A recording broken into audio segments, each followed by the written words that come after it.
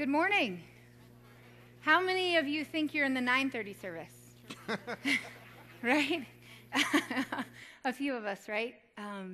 We lost an hour of rest last night, but I think it's an opportunity for us to just be ready, be on our toes for what God is getting ready to do in our lives.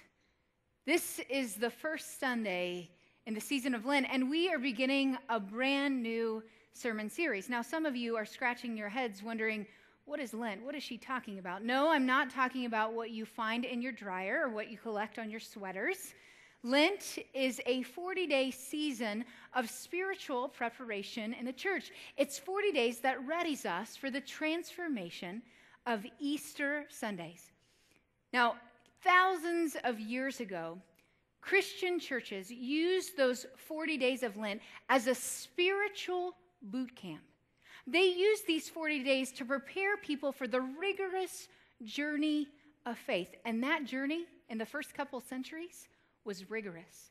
In fact, those 40 days were marked by spiritual disciplines like fasting, that means not eating, praying, reading their Bible, serving the poor, and gathering together in small groups for spiritual instructions. They did this for 40 days so that they would be ready to say yes to Jesus Christ on Easter Sunday.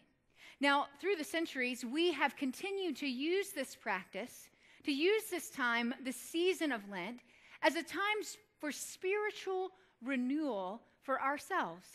It's a time for us to get honest with ourselves and to open ourselves up to God and to allow God to tether out the junk that lies deep within ourselves. To say to God, okay, God, I am ready for your transformation. And to practice those spiritual disciplines that give God room in our lives to tether out that junk, to fast, to pray, to read our Bibles, to gather in small group. You know, this pattern of 40 days was established throughout the Old Testament and also with Jesus while he was wandering in the Galilean wilderness. And we use this time to say, I'm ready. I'm ready, Lord, for the miracle of Easter. I am ready for the power of resurrection. Amen? Now, for the next 6 weeks, we are going to be looking at the last 24 hours of Jesus' life. We're going to be walking with Jesus and the disciples from the intimacy of the upper room all the way to the despair of the cross. You're not going to want to miss 1 week. We're going to make the Bible come alive right before your very eyes. You are going to experience the power of the Passion. And today, we begin with the last 24 hours of Jesus' life. It is Thursday. And Jesus is having an ordinary conversation with the disciples. Now, a couple of days earlier, things were anything but ordinary. You see, Jesus and the disciples had entered the city of Jerusalem. And when Jesus entered that city, he was greeted by loud shouts of praise. Hosanna, blessed is he who comes in the name of the Lord. Hosanna. Maybe some of you grew up in Sunday school and remember carrying palm branches as a little kid to celebrate Palm Sunday.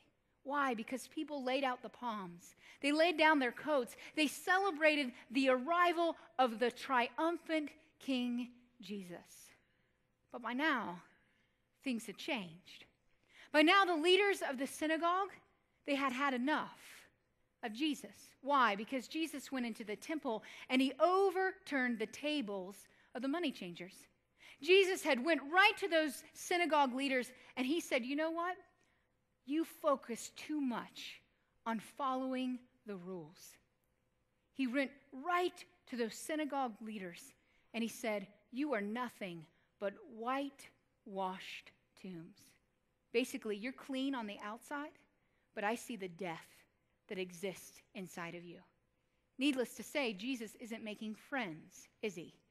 I mean, he's not out here making friends, and all of a sudden we find Jesus and the disciples, and it's in the midst of this tension, it's in the midst of this chaos, the disciples ask a really dumb question.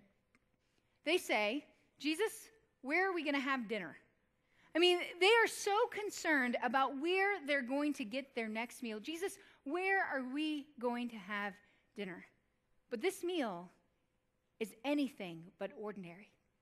This is the Last Supper. It's the very last meal that Jesus will eat before he dies. I want to invite you to open up your Bibles or pull out your sermon notes. And we're going to take a look at Mark's Gospel, the 14th chapter. Mark chapter 14, we're going to begin with verse 12. And this is what Mark has to say. On the first day of the Feast of Unleavened Bread, when it was customary to sacrifice the Passover lamb, Jesus' disciples asked him, "Where do you want us to go and make preparations for you to eat the Passover?" Where are we going to eat, Jesus, right? And so he sent two of his disciples, telling them, "Go into the city, and a man carrying a jar of water will meet you. Follow him." Now, I want us to stop right there. Here's this man. They're supposed to figure out which man who's carrying water they should find, right? It's not like there aren't thousands of people carrying water in the city of Jerusalem. I mean, how are they going to find one guy? Well, this is what we don't understand about the first century. Men never carried water jars. That was the job of a woman. And so to see a single man carrying a water jar would have tipped the disciples off that must be our guy, right? And so that's how Jesus identifies this man. He says, "Follow him and say to the owner of the house as he enters, 'The teacher asks, where is my guest room? And where may I eat the Passover with my disciples?' And he will show you a large upper room, furnished and ready. Make preparations for us there." And the disciples left, and they went into the city, and they found things just as Jesus had told them. And so they prepared for the Passover meal. Now, when we come to this passage of Scripture in Mark, when we come to the Bible right here in Mark, Jesus and the disciples are on two totally different pages. The disciples are concerned about how are they going to prepare for the Passover, and Jesus is preparing to die. The disciples want to eat, and Jesus is thinking about death. Now, if we're going to walk with Jesus through the last 24 hours of his life, we really need to understand what's happening in this scripture. We've got to understand the context. We must understand what is happening in the intimacy of the upper room. Now, sometimes as Christians, we get a little confused.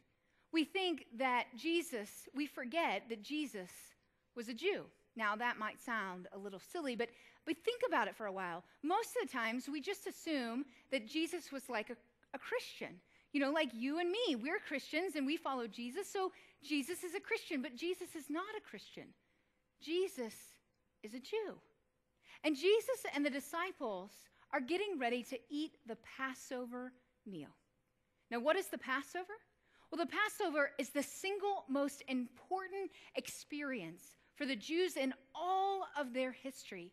It's at the Passover that God delivers God's people out of slavery from Egypt. The Passover meal celebrates the salvation of the Jews. And so in Exodus chapter 12, we hear these kinds of words. In Exodus chapter 12, God tells Moses to instruct the people to kill a lamb with no defects. That means no spots, no blemishes, a perfectly white lamb. To take the blood of that lamb and then to take that blood and put it around the door. And so they take that blood and they place it around the door, and they eat then what is the Passover meal. And when the angel of death, the 10th out of 10 plagues in Egypt, when the angel of death passes over their homes, they are saved by this most terrible plague that all the Egyptians experienced. Do you remember this in the Old Testament? And so here is Jesus and the disciples, and they're celebrating this dinner. Now, there are some interesting aspects of this dinner that I think that we should focus on. Remember that when they eat this dinner, they're to eat a lamb, that pure, unblemished lamb, and they're to roast it over a fire. Why? Because they're in a hurry. They don't have time to bake it.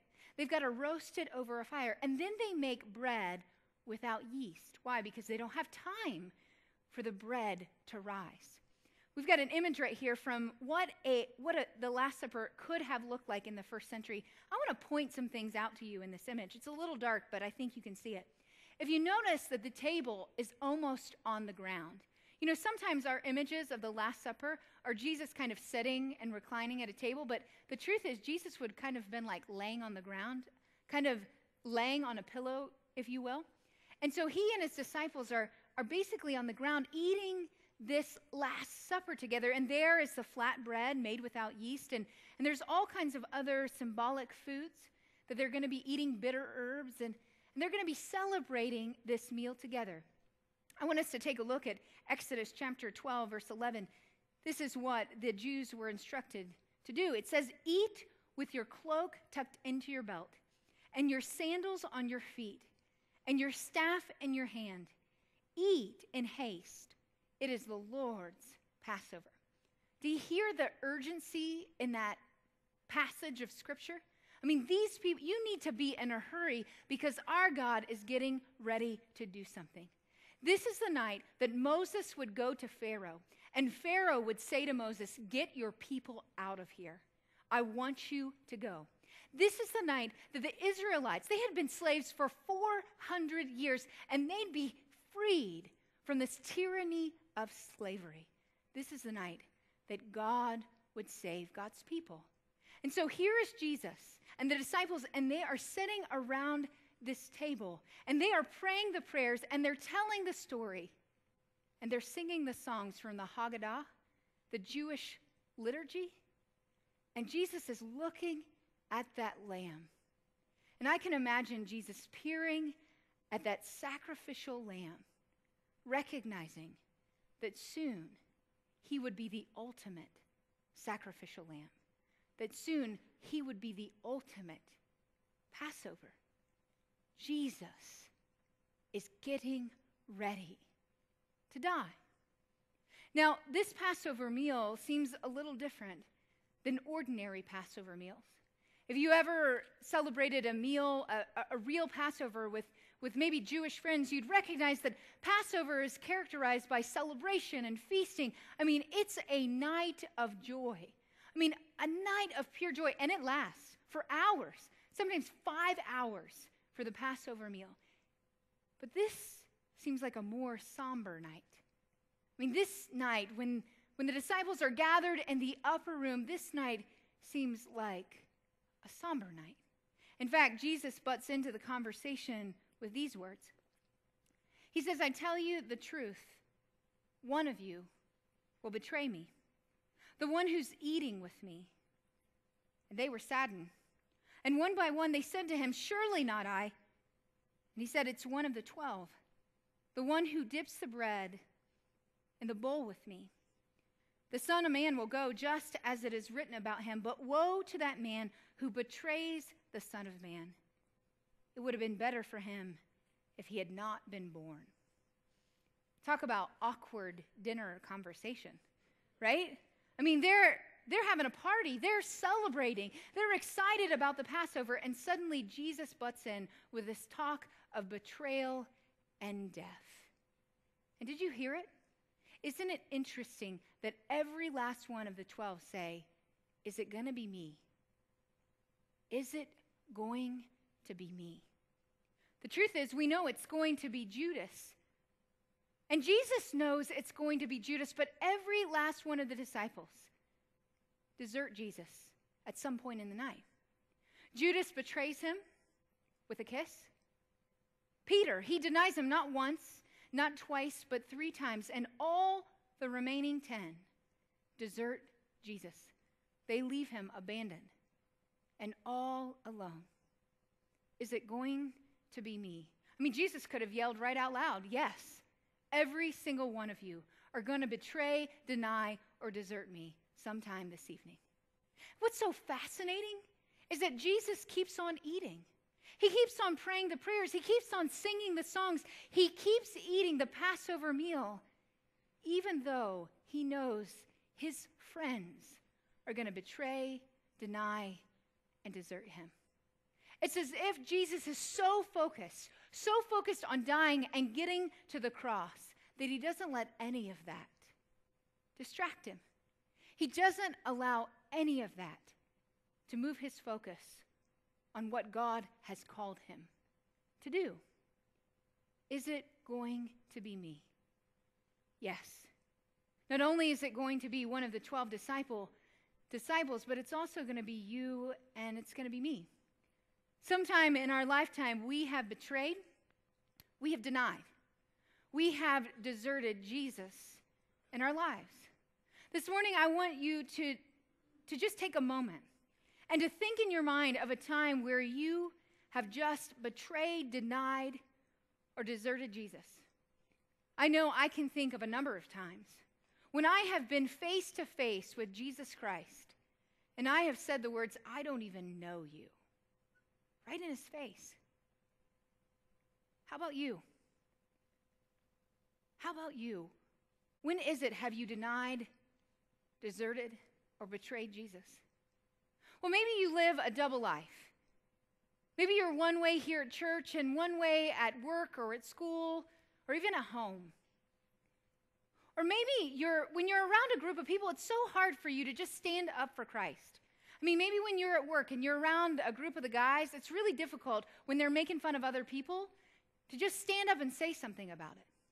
Or maybe some of you teenagers who, when you're at school, it's really hard to actually talk about your faith.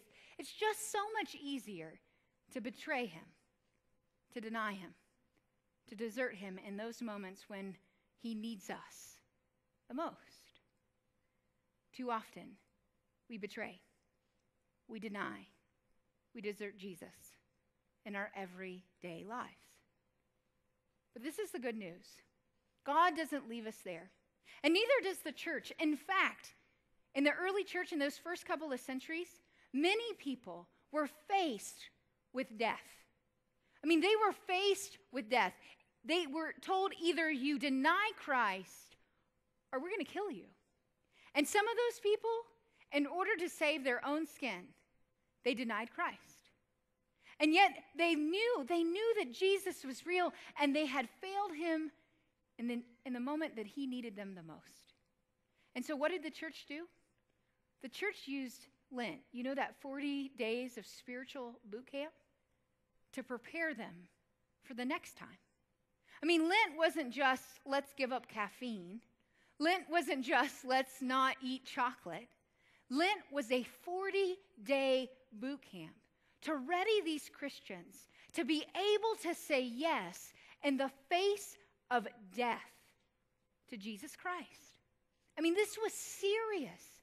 They prayed, they fasted, they read scriptures, they served the poor. I mean, they were out there in the trenches relearning what it meant to follow Jesus so that on Easter Sunday, they could be welcomed back in to the family of God. Welcome back into the fold. Now, there are some of us sitting right here in this worship space saying, I've walked away. I've walked away from Jesus in my life. I've denied him. I've deserted him. I've abandoned him in my life, and I want back in. I want a new relationship with God. And so I want to challenge you. If you're in that place in your life, use these 40 days to get reconnected. To get reconnected not only to God, but also to the church. Use this time as a period of spiritual renewal to say, you know what, God? I've messed up, but I'm willing and ready to be welcomed back in the fold. And so give God space in your life. Maybe it's through a small group. Maybe it's through the devotional. Maybe it's through opening your Bible for the first time in a long time. But give God room to transform your life. You see, Jesus doesn't give up on us. He didn't give up on those disciples, did he? I mean, even though Judas was going to betray him, Jesus still washed his feet that night. Even though Peter was going to deny him 3 times, he still invited him for dinner. Even though every single last one of those disciples would desert Jesus in a moment that he needed them the most, he still decides to have his last meal with the people he calls friends. Jesus peers across that table. He looks into the eyes of the disciples and he says, no matter what you do, I'm going to do what I'm called to do. No matter what you do, I love you so much that I'm going to give my life, not only for you, but for the entire world. Amen? Amen.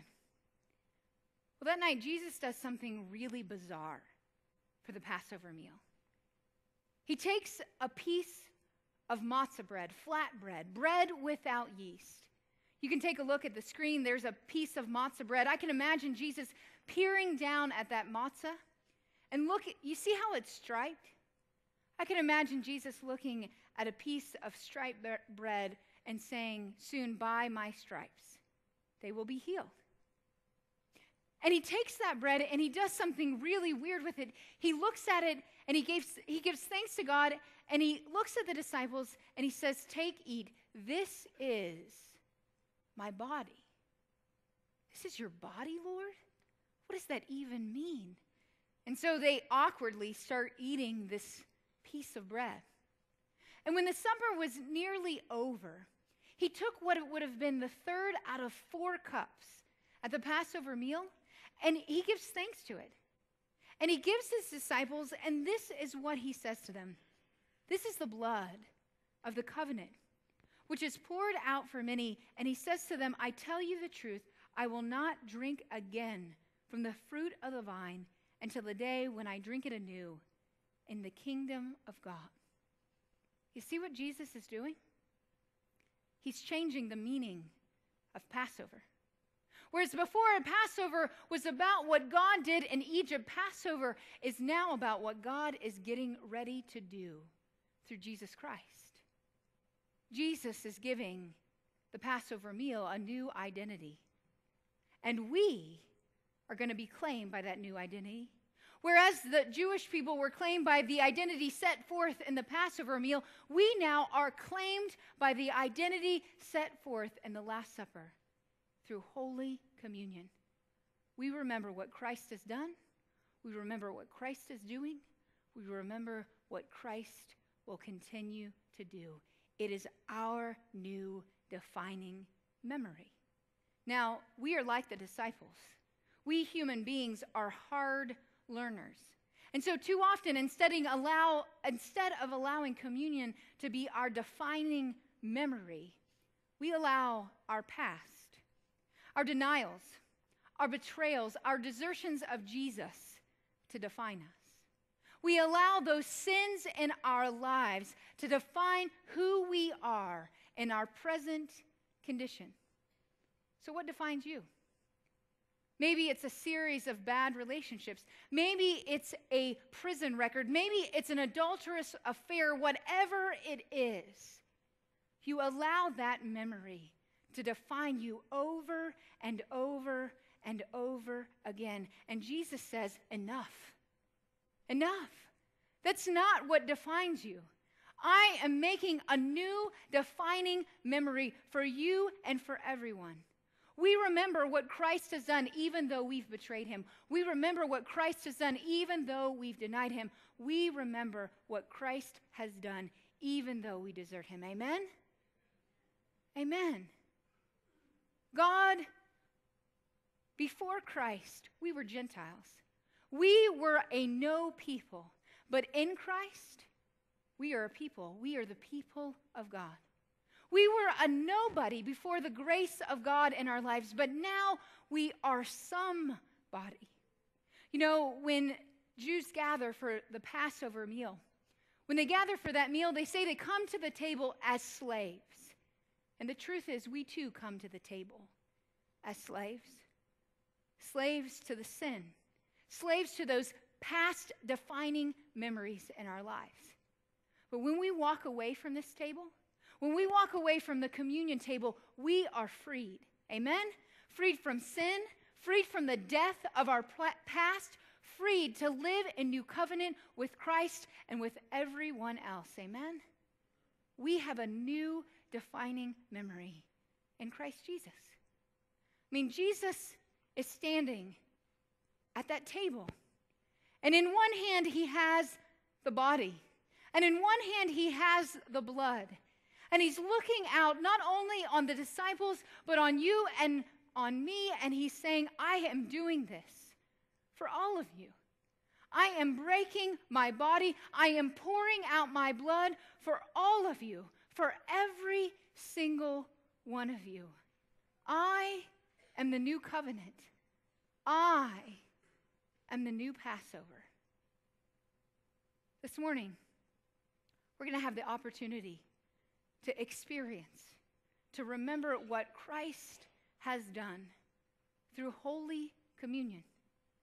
But before we go to communion, I want us to have an opportunity to pour our lives out to Christ, to confess those times to Christ that we've betrayed, that we've denied, that we've deserted Jesus. And so I want us to just take a little time to sit in silence and to say to God, God, have all of me.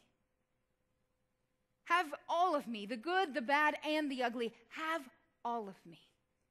So let us go to the Lord in prayer.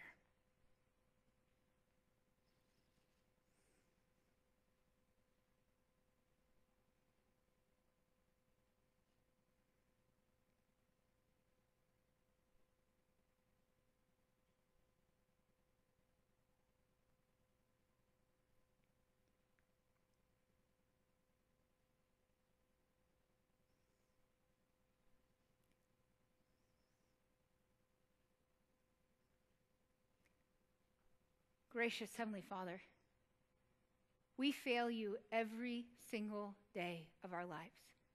But praise God, we can't save ourselves. It's only by your overwhelming grace that we are saved. It's by your blood, it's by your body, it's by your sacrifice that we are freed from the slavery of sin and death. God, forgive us. Forgive us, we pray, for what we do and for what we fail to do as your people. God, we open ourselves up to leave you room in our lives for forgiveness, for transformation, and for reconciliation.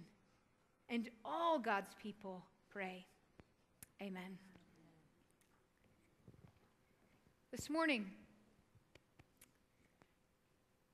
we have a couple of special elements to our communion.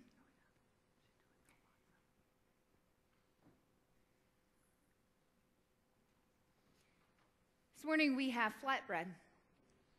To be reminded that, you know what, Jesus didn't create this meal. This is the meal that Jews ate for thousands of years, remembering that it's God that is their salvation. He didn't create it, but he redefines it by giving his body and his blood for you and for me. And so on Thursday night, when Jesus was gathered with his disciples, he took something as ordinary as bread, and he broke it, and he gave it to his disciples, and he said, "Take, eat, this is my body, which is broken for you." I once met a lady who said they always use matzah in their faith tradition. Why? Because when you break the bread, it's like the sound of a cracking of a whip. And it reminds us that there was an ultimate sacrifice paid for the forgiveness of our sins. The cost was not cheap, that Jesus had to die for each and every one of us. And then when the supper was nearly over, he took what would have been the third of 4 cups. And he gave thanks to God. And he blessed those cups, and he said, "Drink from this, all of you. This is the blood of the new covenant poured out for you and for many for the forgiveness of sins. Do this as often as you drink it in remembrance of me. And so every time we come to this table, we remember what Christ has done, even though we've deserted him. We remember what Christ has done, even though we've betrayed him. We remember that Christ has done, even though we deny him with our lives. Let us pray. Unbelievably gracious God, pour out your Holy Spirit on every one of us gathered here and on these gifts of bread and cup. Make them be for us the body and blood of Jesus Christ, that we may be for the world the body of Christ, redeemed, claimed by his blood. Make us one with each other, one in unity and ministry until Christ comes in his final victory and we feast at that heavenly banquet. All honor and glory is yours, Almighty Father, now and forevermore. Amen.